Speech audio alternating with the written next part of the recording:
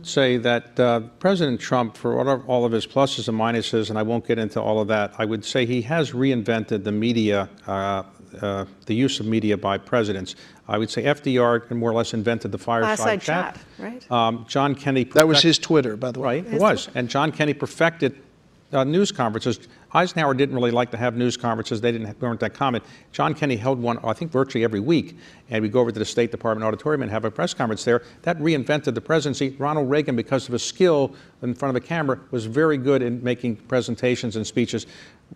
President Trump has used Twitter to his, I guess, advantage, because he's now communicating directly. He's bypassed the press corps to some extent, and he's bypassed the need for a press briefing every day in the White House. He's using these Twitter feeds and his tweets as a way to communicate with the American people. Whoever his successor is, whenever that occurs, will probably do much the same thing, maybe in a different tone, different way. But I think that presidents have now are going to communicate with people much differently than they did many years ago because of what he's done. Each president has a problem with the media. Each one. Oh, I mean, absolutely. And this one just expresses it a lot differently. In September, at the beginning of the impeachment inquiry and the investigations, I'm going to quote you here. You said, "We should all take a pause and look at what we're seeing in front of us." What did you mean by that?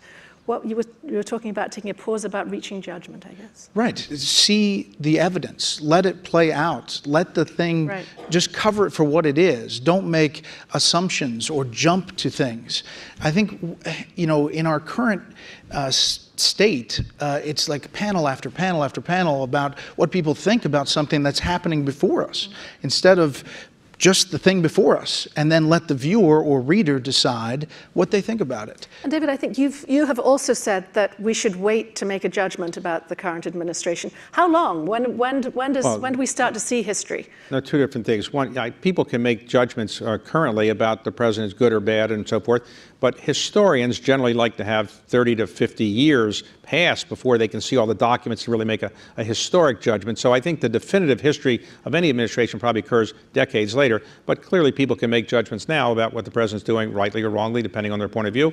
And I suspect that this hearing, as it goes forward, will go down in history as a historic moment in his presidency, whatever the outcome is, for sure. Still, these telling moments come out. You interviewed Mike Pompeo, Secretary of State Mike Pompeo, and he made a sort of what seems in retrospect like a telling remark. He said to you, and again I'll read it, that President Trump is very focused on where money is and how we use economic leverage to achieve our diplomatic ends. Does that? Well, at the time of that interview, I didn't obviously know about all of this, so I didn't know enough to follow up on what he was really referring to, and it's been referenced since then. But I would say the situation in Ukraine is very complicated. I was over in Ukraine myself for a conference not too long ago, and I actually did meet with the president of Ukraine myself, and it was a meeting. We talked about generic things. I didn't really realize any of this was going on at the time. He was a very smart man. Did Trump come up in that? I'm sorry? Did Trump come up? Not really. He's portrayed only as he's portrayed as a comedian, but it's not quite fair. He's a businessman who happened to own a comedy troupe. He had been a comedian, but he's basically a very successful businessman and quite smart, I thought. And you know, he did not raise this with me in the meeting, so I didn't know anything about it.